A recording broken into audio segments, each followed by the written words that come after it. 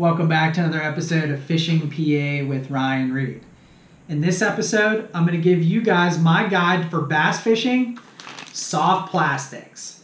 So you got it. We're going to talk about a wide variety of soft plastics, and we're going to talk about a few techniques that will help you guys utilize these to produce more bass right here in the state of Pennsylvania. Now, fishing soft plastics is a little bit different than, say, topwater and crankbaits. The reason for that is it's all based on touch and feel. The fish have a tendency to kind of suck these up. So you're not going to get that huge splash like you will with a topwater, or you're not going to get that real aggressive rip at a crankbait. So this style of fishing with these types of baits takes a little bit of experience and a little bit of knowledge, because you have to be able to feel that sensitivity of that bite in order to set the hook. So let's define a soft plastic. What the heck is a soft plastic? Why do I have so many of these in front of me? Well, there's multiple categories of soft plastics, which we'll get into in a second. However, a soft plastic, as you guessed it, it's made of plastic, or it has features like salt or glitter or sand to give it some flash and to give it some texture. But the whole goal behind a soft plastic is to basically make this so it looks like it's alive in the water, which will entice a bass to eat it. Anything that moves or looks alive in the water is going to attract a bass. Now, there are literally thousands of soft plastic baits out there on the market. So where do we even begin with this? Well, let's break this down into a few categories that'll help kind of decipher what baits fit into what category, and we'll match that up with a technique in order to fish it. All right, so my goal with this episode is to talk about 6 categories. Now, there's a lot more than 6 categories, but for time's sake, we're going to focus on those 6. First and foremost, we're going to talk about worms like that, which this is a standard custom Senko. We're going to talk about creature baits like the big bite lizards. We're going to talk about beaver baits, which the best beaver bait out there, really, there's no other bait for me, is the Havoc Pit Boss, which I have a lot of different colors of now. And then we also have tube baits. So a tube bait like that. We talk about craws or crayfish. So there's a crayfish for you. And of course, your shad or your drop shot baits. Now, most of these plastic baits that I have in front of me are going to work really, really well with a Texas rig. So primarily, I'm going to focus on the Texas rig because that's one of the biggest types of rigs that you're going to use with these soft plastics. However, there are multiple methods that will work with these types of baits. Carolina rigging, or you guys can simply use like a shaky head or some type of jig head in order to fish these baits correctly. But in this episode, we're going to focus on Texas rigging because a lot of the lakes around me here in western Pennsylvania have heavy, heavy weeds. And a Texas rig like that will work for the majority of these baits, and you can punch these types of baits in and out of the weeds without getting snagged up because, again, a Texas rig is weedless. All right, so the first category we're going to talk about is worms. Now, worms come in a variety of shapes, a variety of sizes. Some of them have straight tails like that. Some of them have curly tails like that. And some of them have paddle tails like that. Bottom line with these types of worms, they're very, very thin and they work very, very well in cover. And that curly tail may get stuck on some cover, but it's going to give you a lot of awesome action in the water and, again, make this bait look alive. The straight tail like that, you guys can use these for drop shotting, or you can use these for wacky rigging, or you can use them for Texas rigging, Carolina rigging, really any type of rigging you want. The paddle tail like that is going to give you additional vibration in the water. So worms are a very good bait to cover water, to really shove in and out of cover, searching for those active fish. Now, most of the time with worms like this, when a bass bites this, you're going to feel just a little tick. Or you're going to see that bass grab your worm and start swimming off with it. So again, it's all about feel. With this presentation, there's a lot of different ways to use these, but these types of worms can be really, really good in clear or muddy water. So check out any type of worm out there. get them on a Texas rig and start punching these bad boys in and out of cover. Okay, the second category I want to talk about is creature baits. And we talk about a creature bait, we talk about something that looks like that. This just so happens to be a big bites lizard. Now, the point to these types of creature baits are the additional appendages. So we have arms here, and we have these side flaps, and we have the curly tails. And the big bites give you the big bite juice. So it's slippery and it stinks, which is always a good thing for bass fishing. However, this bait is a lot more tough to fish in heavy cover. It's not like a worm. It's not as streamlined as a worm because of these appendages. So what you guys want to do with these types of baits is you want to take these and you want to fish isolated cover, maybe like docks or just single logs. You want to stay out of the thick cover because these appendages are going to get hung up. So you guys can take these out into open water, or you can even pitch or flip them near isolated cover, or you can use these to spot fish. You happen to see a bass swimming in front of the boat, pitch this right down to the bass. These appendages and this style of bait, the whole purpose is to mimic a lizard or some type of creature that swims in the water. And again, these appendages are going to make this thing look alive. Now, a recommendation for you guys is to take a bait like this and maybe downsize it and stick it on a shaky jig or a shaky head just to give this thing a little bit more action, and that'll produce more bass. All right, guys, the third category that we're going to talk about is somewhat of a creature bait, but they're actually classified as beaver baits. There are a lot of different types of styles of these baits out there, but for me, there's really only one, and that is the Berkley Havoc Pit Boss. Now, I have just about every color in the Pit Boss that they make, and I get it in the 4-inch pattern. Now, Dick's recently had a sale on these. They were 5 for $10, so it's $2 a bag. These baits are phenomenal.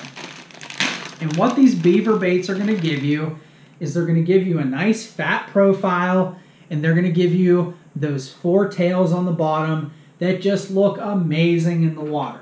Now, the real selling point with the Pit Boss. The Pit Bosses are designed for heavy cover. You guys can stick this thing into heavy weeds, and it's going to penetrate it, especially on a Texas rig. Another nice feature about this is the ribs. Now, the ribs on this bait is actually going to provide you with more vibration.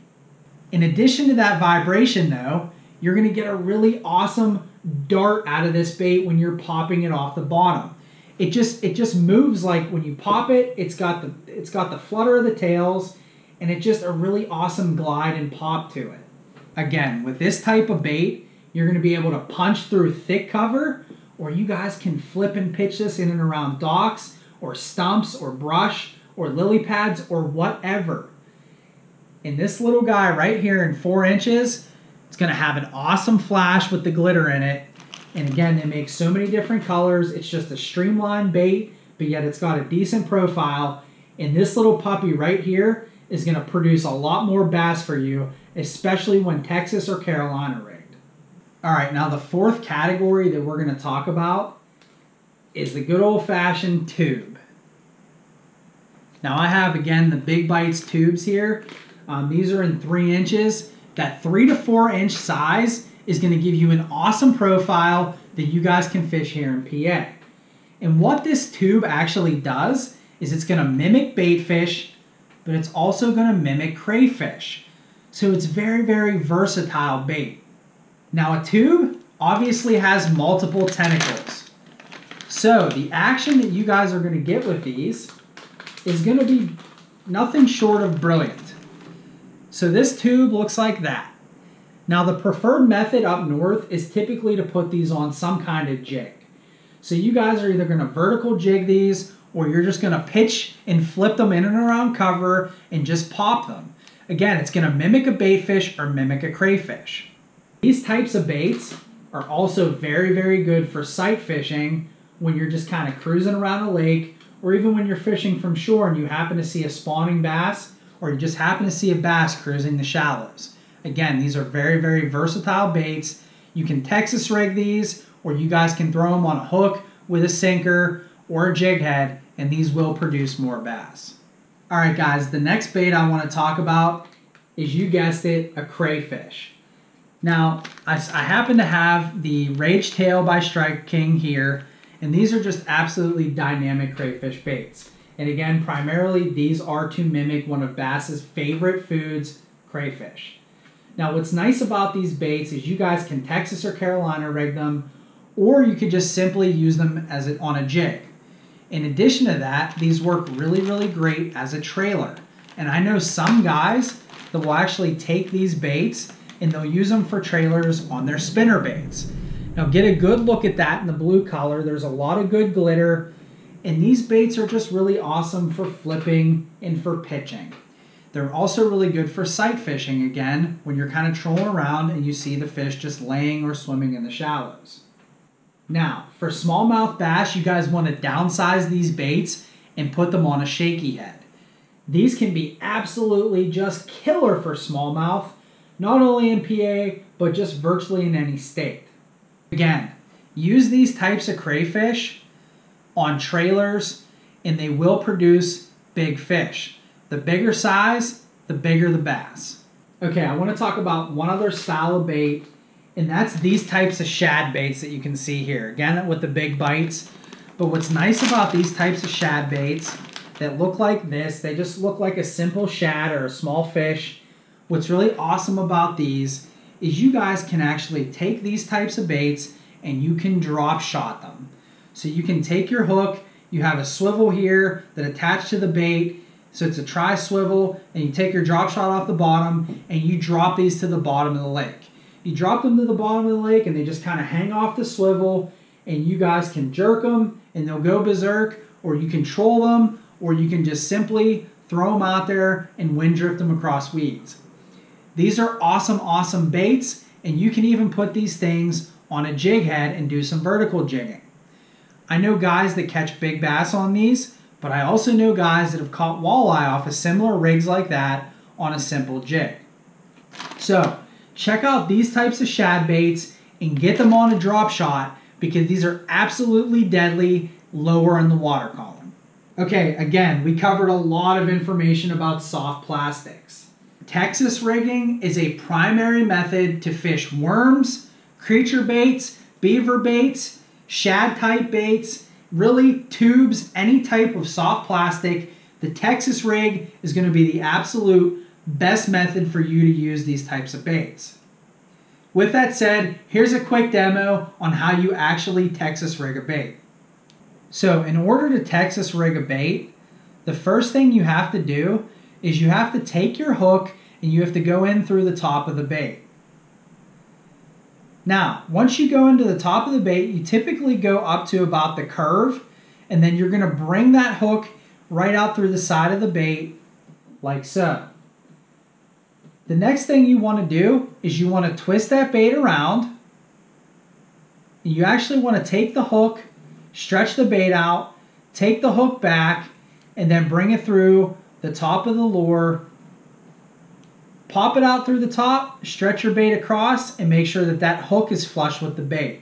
Now notice, there's also a weight at the top of the lure here. These are basic cone-free weights. Now you guys can use any type of weight at the top. These are preferred for Texas rigging. The cone shape actually makes these weedless, and they fit perfectly with the top of the actual hook that you're using. Now for me, I use Texas rig hooks, and I got the Texas rig specific hook kit at my local Dick's Sporting Goods.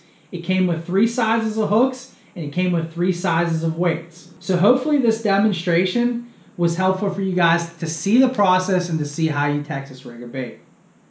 All right, guys, I know again we covered a ton of information about soft plastics and methods used to fish these types of soft plastics. Hopefully you guys found one new bait or one new style of bait here on the table that you guys can go out and try, whether that's on a Texas rig or a Carolina rig or a shaky head, or even just with a plain hook. You guys can take some of these baits and do wacky rigs with them. Bottom line is they make a ton of these baits. You guys make them your own, come up with new ways to fish them, and I'm pretty sure that you guys are going to catch a lot of bass on this style of bait. So if you guys like what you're seeing, go ahead and hit that like button for me. If you like the content overall, please feel free to subscribe to my channel. I greatly appreciate your time. Thank you guys very much for watching. Take care.